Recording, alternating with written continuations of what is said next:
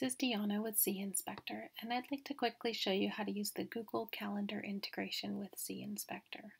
We'll start here on the settings page and scroll down to where it says Google Calendar integration and make sure that this is enabled.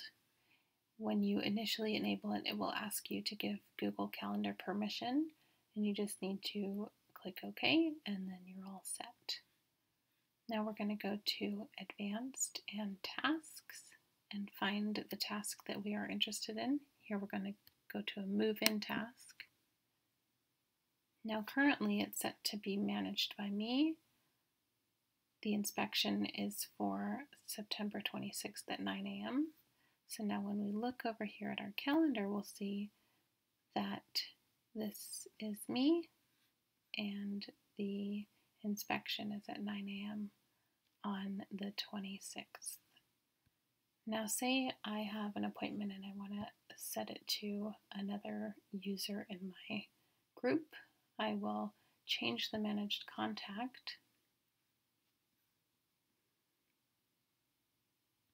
and then we'll go back to the calendar here, refresh the page, and we'll see that it is now in the other users group. So that's Google Calendar integration. If you have any questions, please don't hesitate to let us know. Send us an email at support@zInspector.com. We look forward to providing you great service.